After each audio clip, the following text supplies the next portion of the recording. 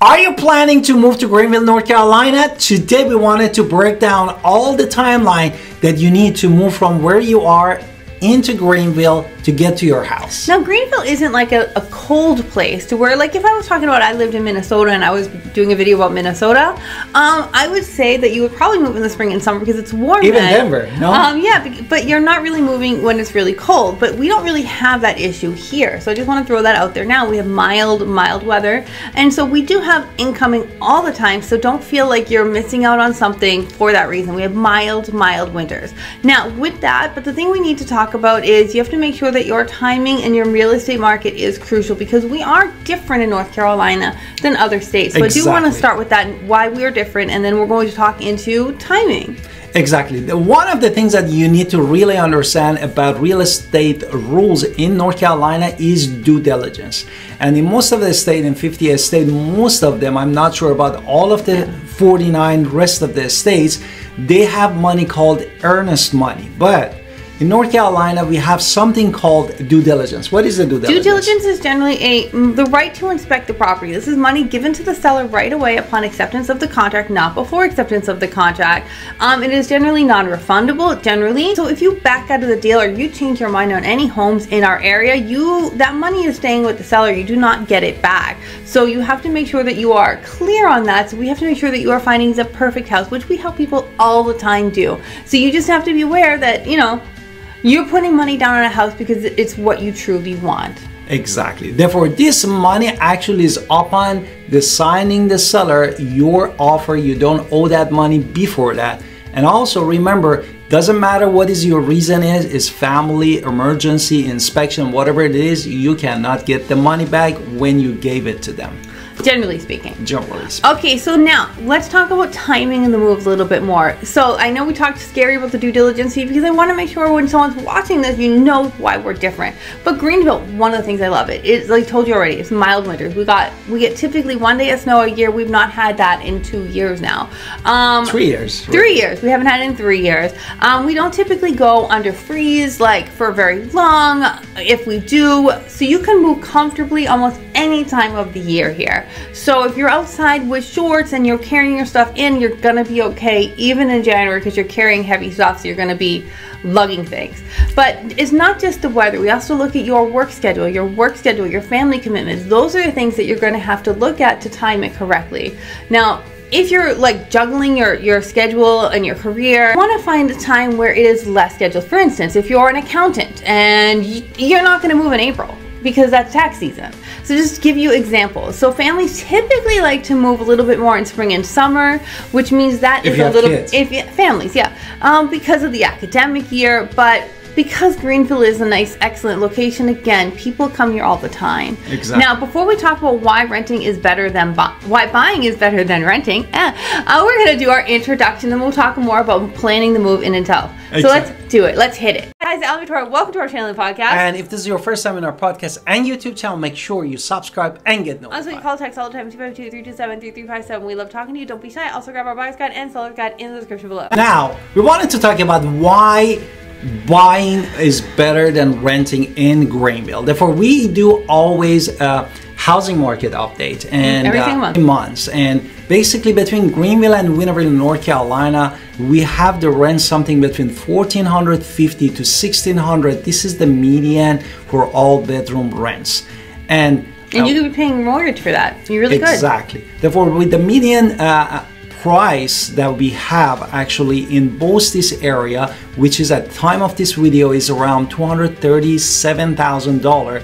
You imagine if you're paying $1,600 literally with the interest rate that is right now for FHA less than a 5.8%, you really can lock in the house for that price that you wanted to pay for rent. And let's talk about it. Renting costs you more in the long run. So you're building equity when you're buying a home. So you're getting a fixed price. Of course, as I always say, you get a fixed price. The second thing, you're building equity, which means that home is going to increase in value, which means your personal wealth is increasing. Rent, you're just paying someone else's home to increase over time. You're building their equity.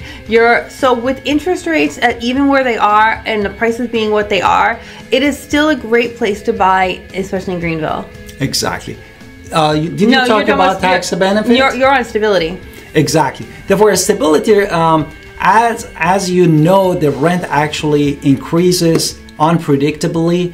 But if you lock into your interest rate with the mortgage, for example, with the FHA conventional, VA, whatever loan product as, if you locked in, you have really 30 years long term that you know what is your payment is every month and how you can budget around it to feel safe and comfortable at the same time to be stable. The third thing we're going to talk about is tax benefits. Do you want to talk about taxes? No, please. Okay, so with taxes, you do get a tax benefit for actually owning the home. So your mortgage interest and your property taxes are something you can deduct on your taxes. So this is actually going to make it a cheaper to buy than rent without even thinking about it. What else? The next thing that I wanted to talk about, customization.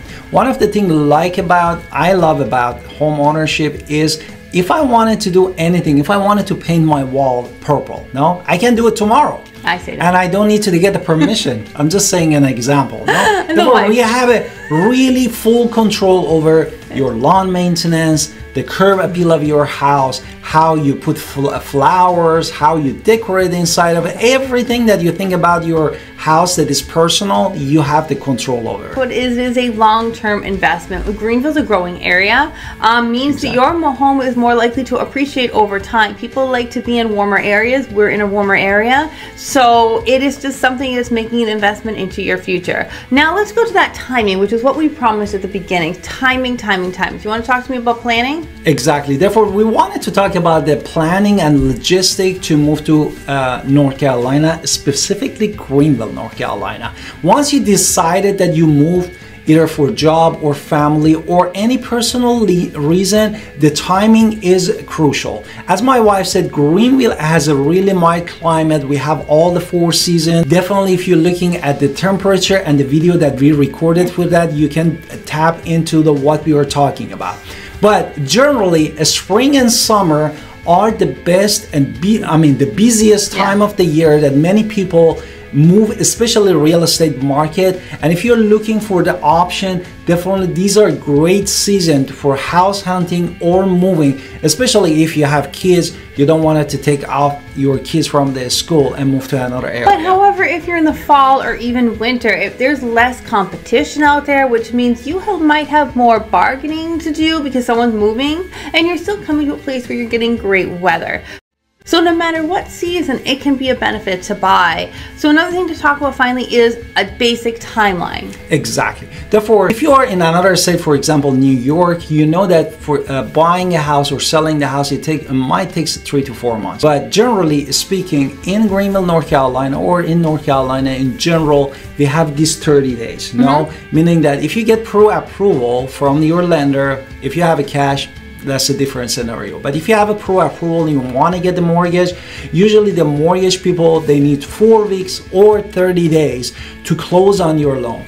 And this gives you a timeline what exactly to make sure that you can plan around it. For example, moving from another state to here and how you need to move different part that we're going to talk about to get to the house that you wanted to start living in it. Right, now I wrote this ideal timeline. Now, of course, we ourselves, when we were when we had a job and we needed to move to Greenville, we did not have the luxury of this time. So we just sped everything up.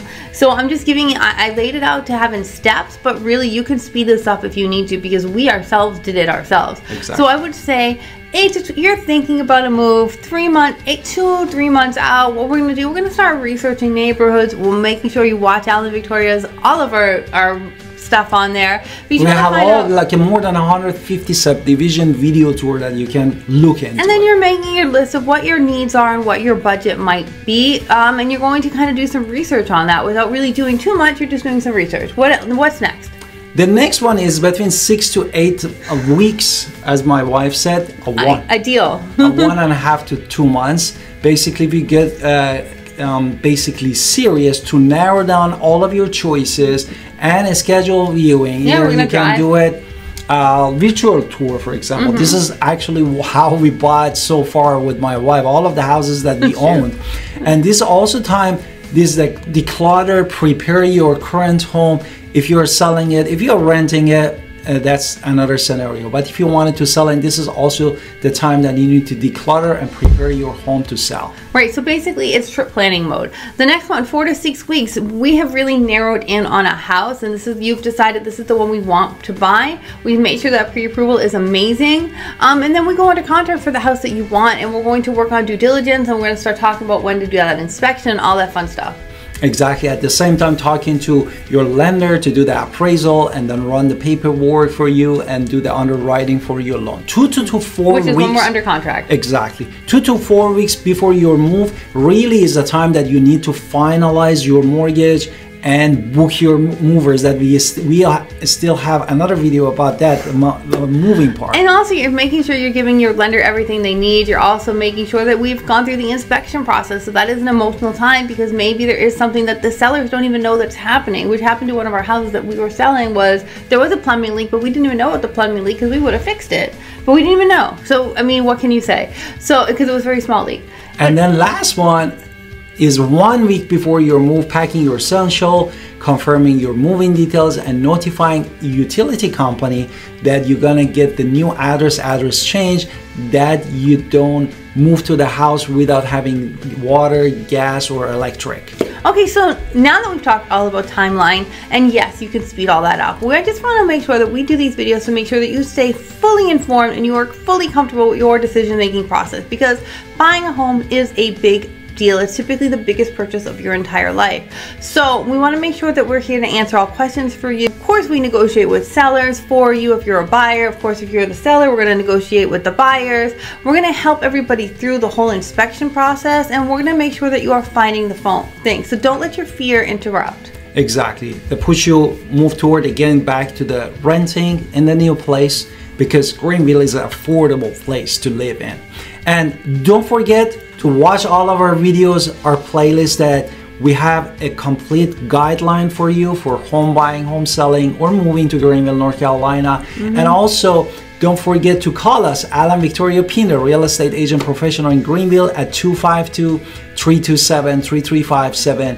And push that subscribe button, please, and leave us a comment to support our channel. We love to connect with you. See you next time.